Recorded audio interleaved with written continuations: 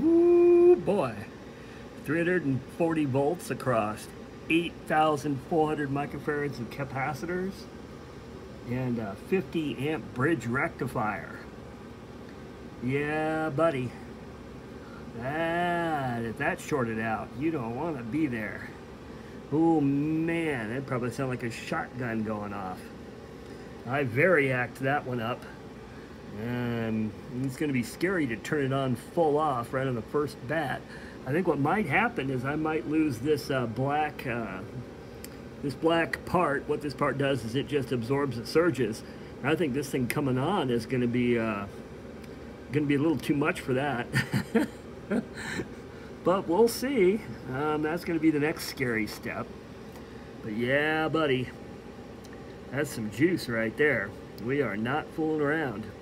342 volts across 8,400 microfarads of caps.